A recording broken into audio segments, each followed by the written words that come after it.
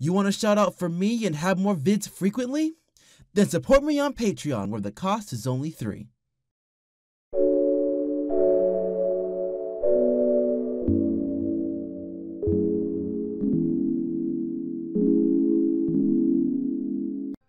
What if I told you that the longest running adult animated series made a basketball episode in a different perspective? A way to express the story of a basketball player in a mocking way. To poke fun at the documentaries of ESPN and the characters that work there. Good morning, everyone. My name is Jason Blade, and this is a Bat's Closer Look at the Simpsons 22 for 30. Yo, was that documentary thing good? Was that a good voice for documentaries? I hope you guys like that. Before we hop into the actual episode, I want to appreciate the uniqueness of one of the many intros this show has. It was definitely a cute way to show off a drawception of each of the characters. While I haven't watched the show all that much, that is one thing I truly appreciate when it comes to what the show brings in its intros. Taking a moment to spotlight other amazing artists to put their spin on this iconic family in the intro is really cool to witness. It pushes the idea that creativity comes in all forms. Though the ending to this one was a bit much. The beginning of the episode really pushes the idea of a documentary straight into your face, with a very serious narrator. Wait, you know what? Let me do this quick. With a very serious narrator voice talking about a massive scandal in Springfield sports. And of course, the main involvement of this scandal is none other than Bart. Okay, I'm done. I'm done. I'm serious. After all, he is considered the troublemaker of the three kids, and is known to be more athletic with his skateboarding ability. And other examples from episodes I don't know. Look, I've only watched 2 episodes of The Simpsons, which is this episode, and one from a Halloween collab that Dan the Man did. You should watch that too. After this one, we also get a nice knockoff cameo of Stephen A. Smith, which, at this point, is the face of ESPN. They did a really good job portraying this character as close as they can, having to use a large number of big words and emphasizing every single one of them to show the intelligence he has about the topic he is referring to. Seriously, this man is trying too hard. The intro gives us the issue outright, with Bart admitting that he is involved in point shaving, a practice that is a huge no-no in all sports, and I'll explain why when we get to that point. So getting into the intro song of this documentary, it was short, sweet, and gives a callback to previous sports-related scenes the Simpsons have done in the past. I view this as a celebratory scene for all the longtime viewers for The Simpsons, as they can recognize some, if not all, of these scenes and where they're from. We saw the horrors of the beaches at Iwo Jima. This is a sports documentary. I'm getting there. This segment gives us a glimpse of all that witnessed or was involved in the overall story. I love the way they showed the opposing beliefs between Marge and Seymour, since the two have very different relationships with Bart. Marge, being the mom, believed that no one in town thought Bart would go down this road, which was combated immediately with Seymour saying, "I always thought he'd work for gamblers with the mob." The parallel between the two is a good call to the differing opinions between family and the public. Usually, family members do see the good side of you more compared to those outside of that circle. This also gives out other factors that were involved, as they mentioned gambling and the mob in this episode. That shows how large this scandal is for those who don't understand the concept of point shaving. Gambling and mobs are 2 things you don't want to use in the same sentence, and it emphasizes how big of a hole Bart placed himself in. Finally, we get that setup of how this story begins with one of Bart's staple pranks. Willie, kill the bees! Not till I hear their side of it. They do a pretty nice montage that shows how Bart has found his raw talent in basketball, using a great song in I Wish by Ski Low. A very recognizable song that focuses on basketball, and it does scratch my favorite tracks to use in these sorts of montages. It was great to see other adults also join in on the fun as he improves his skills casually. It helps show why the adults allowed him to join the school's basketball team, since they were able to witness his skills firsthand. Also, it shows hope that basketball will be a way to help Bart learn to be humbler. Too bad that ain't the case. When it comes to being the best, there's a lot of praise that comes with it. And knowing Bart, it's no surprise that it went over his head with the adults enabling that mindset and allowing him to do anything he wanted. It's one thing to have the kids treat him like a god, but the higher-ups giving him that treatment doesn't push the much-needed lesson of selflessness. It instead pushes the terrible ego Bart has. I'm not coaching anymore. Our new coach will be parent volunteer and Bart owner, Homer Simpson. Of course it is. Homer is the easiest of the family to influence over since he is an idiot. I really like how in this announcement, Bart emphasizes how much he separates himself from the rest of the team, with the barricade, shades, and of course the basketball. He really pushes the idea of being the star into high gear. Plus, the cut to the interview with Bart in the shot as well shows that even though the coaching change is big, he still has the bigger spotlight. The lack of knowledge Homer has gives Bart the opportunity to really take over this team and bend it to the way he wants. The longer time goes by, the more spoiled Bart becomes. And it shows well with the large amount of TVs he's bought, doing an excessive amount of showboating, and the more disrespectful he is to his coach. Clean that for me, Coach. And that, and that, and those, and that, and that. What are you looking at? This starts the conflict between Homer and Bart. Homer tries the calmer approach in getting Bart to be a team player, but Bart thinks otherwise. The gradual build in this scene was played very well because it really shows the amount of tested animosity between the two. We've seen this plenty of times in sports where the relationship between a player and a coach sour fairly quickly if they don't see eye to eye, which is an issue that happens in the NBA. We've seen a lot of stories where the star player of a franchise has some sort of beef with the coach, and usually it's the player that gets what they want. It's a very difficult spot for a coach to be in because he has to make the choice of whether to do what's best for the enjoyment of others or pander to what the player wants. It's a bit of a reversal to the relationship that Coach Wittenberg and Tucker has. Unlike Tucker, Bart is pushing the coach into doing what he wants. Meanwhile, Homer has to try to force his authority against Bart. I also thought the scoreboard was a great touch to show how much Bart is involved in his team's success, but it can also be tied to how much he has changed the school's team in its entirety. They then signify the commercial break with talking about what's up next. The interesting part.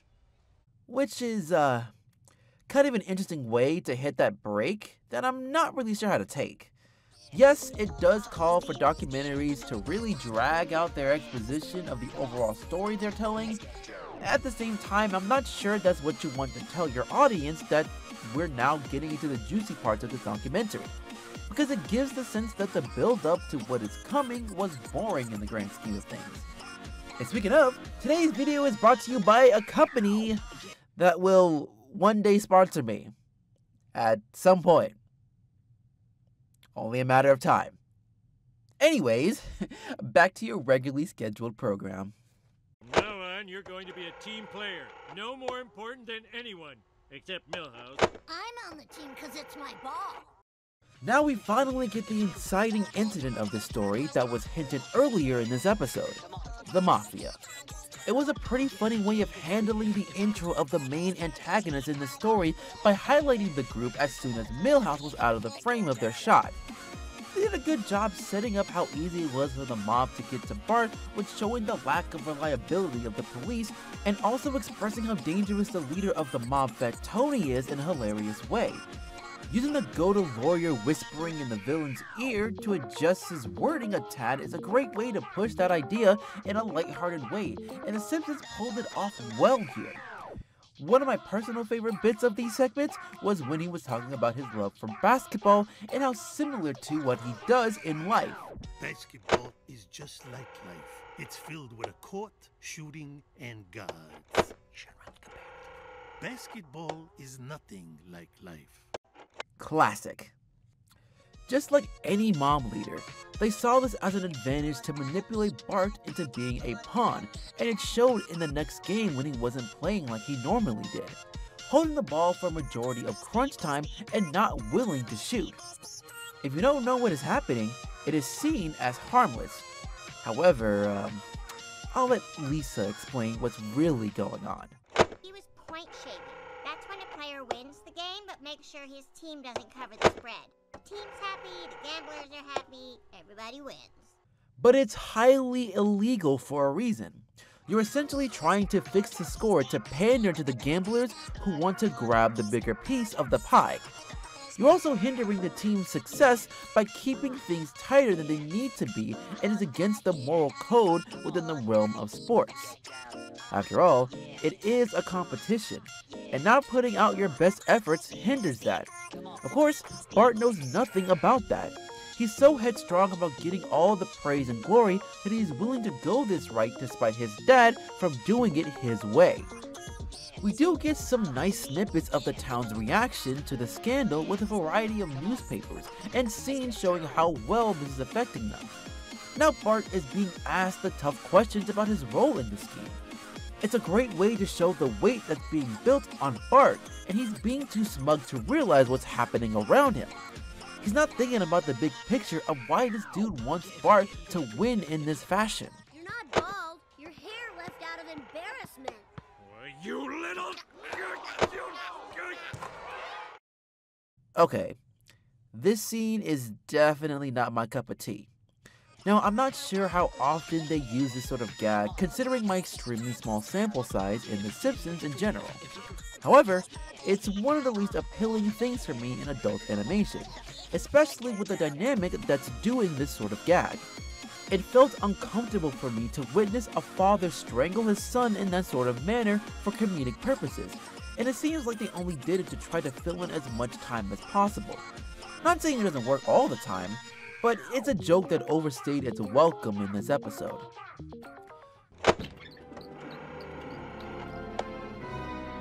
What's this for? You've made a lot of people rich.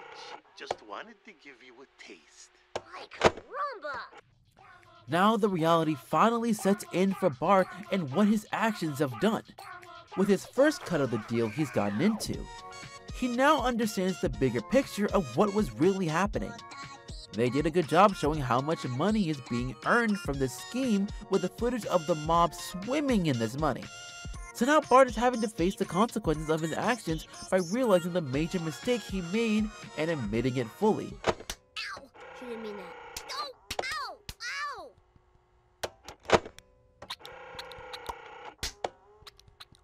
Now that was a way to show comedic pain. Sure, it's much subtler compared to Homer choking out Bart, but it does get the point across of how much he messed up.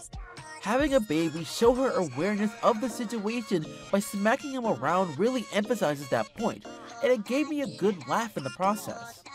After another cut, we now know Bart has major concerns about the situation he put himself in. He's trapped in the corner of either giving what the mob wants and costing his team the finals, or get clapped by the mafia. You can't help but feel for Bart in this situation. After all, even if he was being a dingle, he was a stubborn kid that didn't know any better, and how he got to this point wasn't entirely his fault. With all the adults treating him like a king compared to the other players on the team and allowing him to get everything he wanted just because he was the face of the squad. If they had put him in check much sooner, this would not have happened. But of course, the town made their feelings known once again, with the various signs going against Bart, which is a great depiction of how fans are. It reminds me a lot of the Astro scandal. Fans at the time adored this team as they were seen to have built it the right way in 2017.